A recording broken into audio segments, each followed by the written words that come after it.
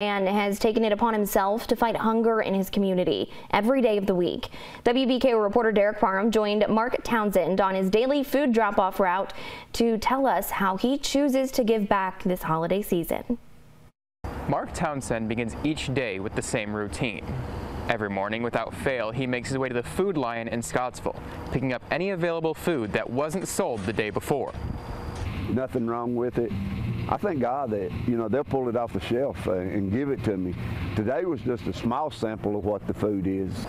Once he's collected all that he can, he sets off across Scottsville, delivering food to low-income neighborhoods and grateful families that have grown to look forward to his daily visits. First time around, it was, it was scary for me just to knock on doors and they say, where you get this from? I said, it's Food Line, they give it to me. I go, not only that, I go to other homes and just knock on doors and give people food. Townsend began his morning food drop-offs earlier this year, and since then, he says that his faith has been his motivation to make that same trip 7 days a week. Jesus said, I was hungry and you fed me not.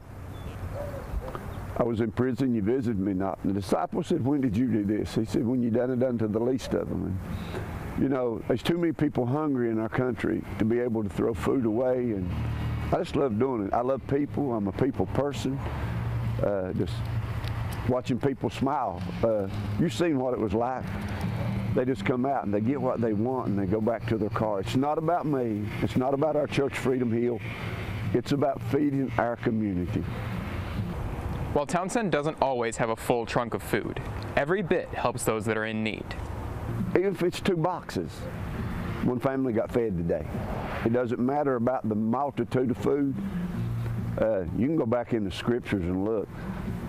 Jesus took two fish and 5 loaves of bread and fed 5,000, not counting the women and children. So if I can take 2 boxes of chicken and feed 2 families, I've done a whole lot today. Townsend hopes that during this season of giving, others will find their own ways to help those in need in their communities.